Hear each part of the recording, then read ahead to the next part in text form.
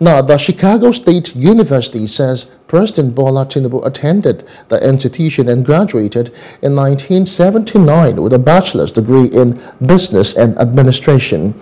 In a statement published by the CBS News, the institution said it was confident in the veracity and integrity of their records regarding Tinubu's completion of graduation requirements and degree certificate.